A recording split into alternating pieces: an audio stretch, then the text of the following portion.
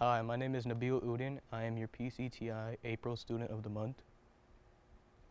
My CTE program is Information Technology and Network Security. I chose this program because during the open house it was the most interesting and it caught my eye out of all the other shops. I plan to pursue a computer science degree at NJIT or Rutgers, New Brunswick, so that I could eventually get into a sophomore engineering position.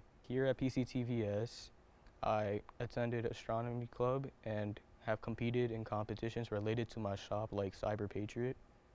Outside of PCTI, I volunteer at my local mosque.